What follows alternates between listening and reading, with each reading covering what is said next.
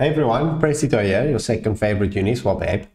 So in today's video, I'm going to be covering Starpunk, which I think has insane potential. It's basically a gaming launchpad as well. And you know how the past gaming launchpads have performed. For example, GameFi did 70x. And this one is also really hyped, has a similar idea and maybe even a bit more to it, which is extremely bullish, of course. Just a quick look at their Telegram, 43,000 subscribers, which is pro, of course. And they just announced their IEOs. One is going to be on gateio, which of course is really good.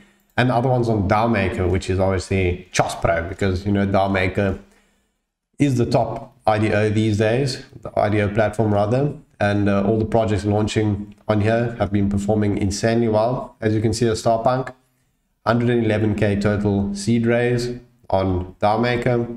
Per winning ticket will be 150 BUSD.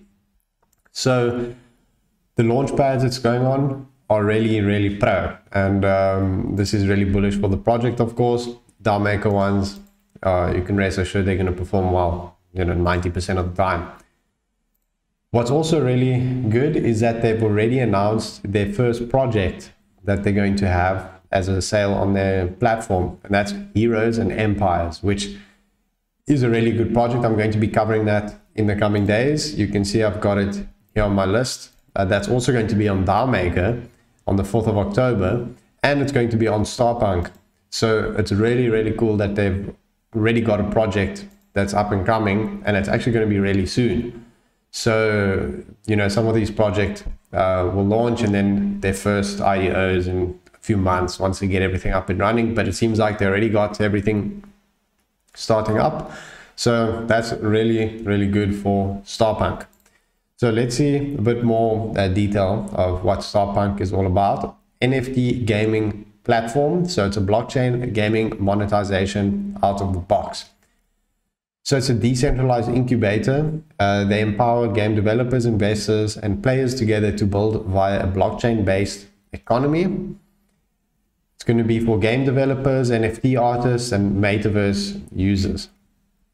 So how are they going to do their process of listing?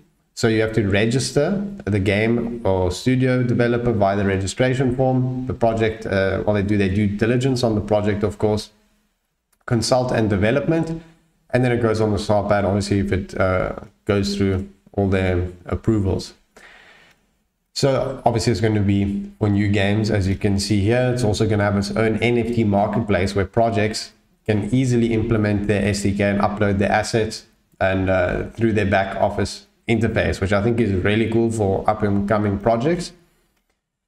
Then it's going to have as I said, the NFT platform is going to be an all-in-one NFT sale platform. Fixed price, Dutch auction, English auction, or custom price range models are possible with their white label NFT shop module. So teams can host their own branded offerings on the back of their technology and then further utilize their white label marketplace for secondary trading. So what's that token going to be used for? It's going to be the SRP token, and that's going to offer loyalty, discount, and access incentives to the Starpunk ecosystem. So SRP tokens can be used to pay a discounted fee on the NFT market. Holders will gain access to exclusive token offerings. Of course, that is most likely the main incentive of holding the token to get into their pre-sales, which I'm sure will perform well, considering Starpunk is on daomaker, and the next project that's going to be on Starpunk is also on daomaker. Loyalty, so some features of the ecosystem will only be for token holders, so that's something to keep in mind. Also, what's really cool is that they're multi-chain straight from the beginning. Some of the projects promise to be multi-chain in the future, and then eventually they might do it. Maybe they don't, but from the beginning they're going to be on BNB, Ethereum, and Matic. So that's already pro. What's also pro is all their backers. You can see a daomaker, X21, Magnus Capital, gateio. I mean, I can almost read all of these. Really pro backers. So that's obviously always reassuring. In terms of their core team, you can see the CEO, CTO, CMO, Vietnamese team, like most of the gaming projects are these days, and so that's obviously also really good. Now let's have a look at the daopad by daomaker. This is really good what they have, that you can go through and see everything. Initial market cap of Starpunk is 700k, which is really small. Tons of room for growth. In terms of the comparison between other launch pads similar to them, there's obviously GameStarter, GameFi. I'm personally very bullish on GameFi. There's Kickstarter. It shows you what they have that the others don't, which for example, loot boxes as a service, game developer support, staking as a service, where a lot of these don't have that. So that's all a really good sign. In terms of their revenue, how's Starpunk going to make their profits? So that's going to be through Launchpad commissions. So it's a cut of the Launchpad funds. Then SaaS, which is where developers pay X amount per month for Starpunk to maintain and run the NFT marketplace. And then trading fees. So that's obviously the transaction fees and trading fees. So now let's have a look at their tokenomics, which obviously is always a very important part. As I said, initial market cap's only 700k, tons of room for growth. What I also really like is that they have just the 2 rounds, private and public. So it's nothing crazy, you know, angel, seed, all these things. It's just the private and public, of which private's 10% on TGE, then a 3-month cliff, and then vesting for 15 months, which is really a huge lock. A lot of projects are doing that these days, where there's a 3-month cliff after the TGE, which is interesting because it incentivizes the first 10% for people to hold that, because they know they're not going to get tokens for 3 months. So it's an interesting concept. The price is 2.3 cents, same as the public sale, 2.3 cents, except public sale get a lot more on TGE. I mean, 23% more. So public's got a really good deal.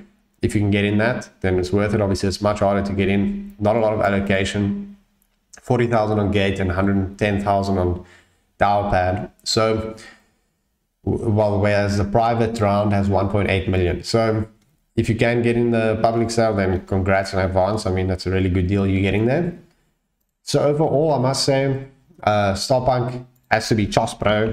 You know, the hype of gaming hype and metaverse and all these things is even more when you have a launchpad launching these type of projects during the hype. So I think this one will perform very well. Definitely want to keep an eye on, see what their tiers are going to be and how that's going to work, allocation for how much tokens you hold. That'll be interesting to see.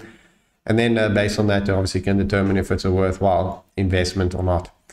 But that wraps up my video on Starpunk. Hopefully you guys learned something and enjoyed the video. As usual, leave a like, comment, subscribe. Always appreciate that. Join the Starpunk channels. Yeah, and I'll see you guys next time. Thanks for watching.